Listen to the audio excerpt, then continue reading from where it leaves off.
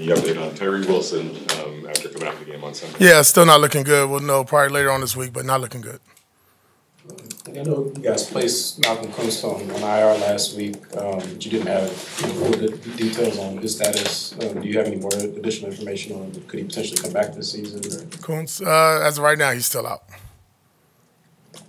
AP, as you watched the film and were able to analyze your offense, I know you're not going to tell us your state secrets, not asking for that, but were you able to identify the key areas that you felt that caused the struggle and how to correct it? Yeah, I thought, interior O-line, short yardage football, missed opportunities. We crossed that 50 several times and didn't put any points on the board, but maybe, two times. The other ones just didn't go our way either, penalties, sacks, turnover, just wasn't good enough. And, I think when our offense looks at it, it's, you always want to give credit to the other team, granted. But there are some self-inflicted wounds there that we can fix and we can detail and fine-tune. We talked about that and went in depth. And then obviously, Raiders can't beat the Raiders when it comes down just to simple things, just doing those things better. You talk about self-inflicted wounds. When you watch back the tape, take away those 2 turnovers from Gardner, how different do you think the game would be and how much of an emphasis is that, going forward? Yeah, I think you just have to look at the 2-minute drill right before the first half. 7-3 ball game. We're close. We're right there in field position, and we're thinking about doubling up, right? Scoring right before the end of half, scoring again when we get the ball, after halftime. A little momentum swift change there, but look, not going to ever go back and reflect on that. It is what it is. We had opportunity still in that game to have a chance to win, and I thought Gardner, for the most part, handled the operations, the tempo, what we wanted to accomplish. But again, you got to establish a running game. You can't just sit there and just drop back and just let these guys tee off on our quarterback. We have to do a better job of establishing the running game. You talked about the difficulties of defending a quarterback like Lamar Jackson. How much discipline does that take, especially on the defensive line when you're rushing, not to over-rush and just be disciplined in that regard? Yeah, it's going to take all 11 guys to do their job. You hear this all the time, but it's true. If you see our guys run up the field, running past the quarterback, just pack your bags. It's going to be a long day for the Raiders. We got to do a good job. When we played against Vic. We called it cage rush, kind of keeping them in. You see Lamar, he has the ability to slither his way out of it, but it's very difficult.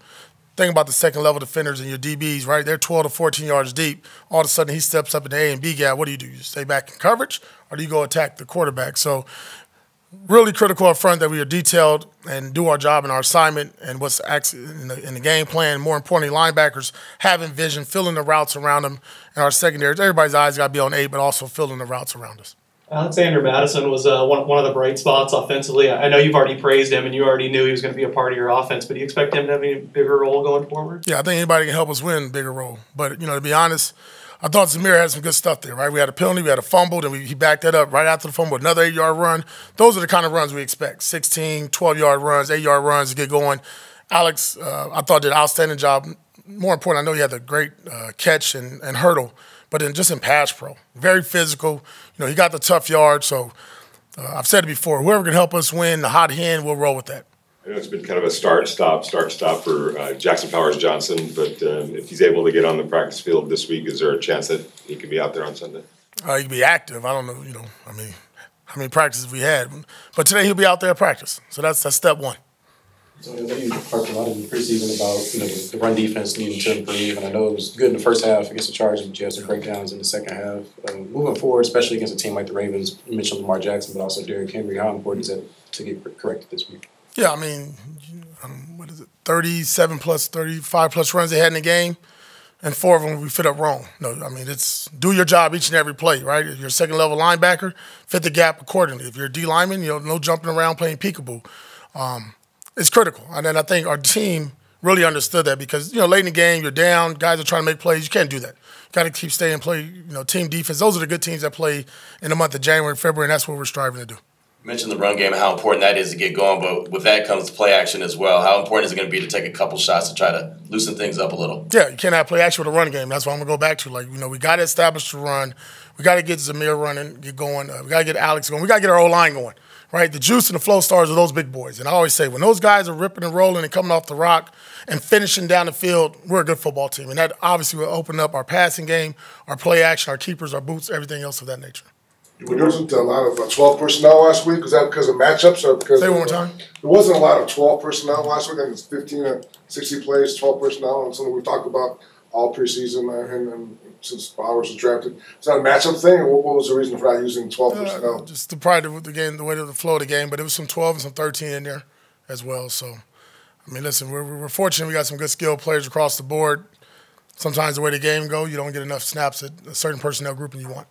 When you were talking about Lamar, you mentioned going against Vic as a player. How much does that experience for you as a player help carry over as a coach to preparing for a guy like this? Huge. And then the division I played in, went up against Donovan McNabb each and every year, and that was always difficult. And Vic ends up with the Eagles towards the end of my career. So we talked about that in depth in the defensive staff room. I've had my conversation with the players. The good part about it, some of these guys have went up against a player like this just a few years ago when the Raiders played the Ravens in 2021, I believe. The key thing, like I said, man, it's just being disciplined. We're talking about one of the best football players in the National Football League. It's not going to take one guy. It's going to take all 11. It's going to take 60 minutes of doing it. I mean, we might do it right just like the other day, the entire game. And in the last 2 minutes, if we blow it, right? Nobody's going to talk about the other 58 minutes. On top of Lamar Jackson, you also have Derrick Henry to contend with. How are you kind of preparing the team for that? Yeah, big boy football. Strap it up. Like I said, hard hat mentality. Grab a couple of Advil from Chris in the training room. It's going to hurt.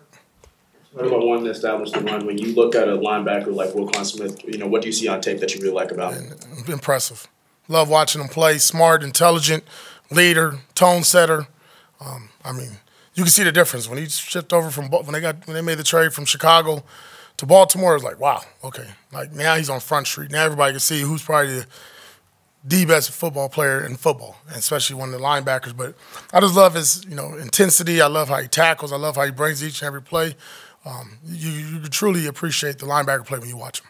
You mentioned Tyree, you're monitoring his status this week. You guys Chase signed to the practice squad yesterday. What did you guys see in him to let that? Yeah, I mean, there's a bunch of talent there. I think there's still some untapped talent there as well. He's 25 years old. And again, listen, we're battling with injuries at that position. Here's a guy that can help us. He's played a lot of football. He's experienced, and he has a little juice in his legs that we need right now. You've been preaching about consistency in the preseason. And the offense just came out pretty disjointed, fits and starts to the first game. I'm wondering, are you going to take a different approach toward the first game of the year? Was that a result of just the timing and the first game kind of thing, or did you see other issues going on in terms of the lack of consistency? Like I said, I think it was a lot of self-inflicted stuff. I mean, to be honest, we only had one penalty on offense, and it hurt us. It was in the critical play where we got to the ball to the 35-yard line, and then there was just other ones where, we get the ball in plus 45 and we take back-to-back sacks, or we miss a read, or we have a turnover. So a lot of self-inflicted stuff. The timing can pick up. We can pick up our operation, our speed, obviously.